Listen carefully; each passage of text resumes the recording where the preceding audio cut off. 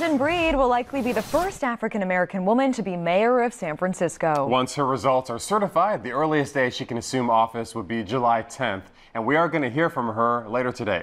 ABC 7 News reporter Amy Hollyfield live for us at San Francisco City Hall. Good morning, Amy. Good morning, Reggie. Yeah, it's not official yet, but London Breed has scheduled a celebratory press conference for this morning. There are still 6,600 ballots to count, but Mark Leno, her closest opponent, has conceded, and Breed took to the steps of City Hall yesterday, declaring herself the next mayor of San Francisco.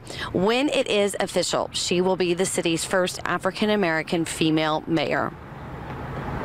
I am prepared to make sure that I do everything I can to work together, to bring the Board of Supervisors together, to bring everyone together for the purposes of solving our most challenging problems. She is a remarkable young woman. She is going to do a very fine job, and we all wish her the best because her success is San Francisco's success.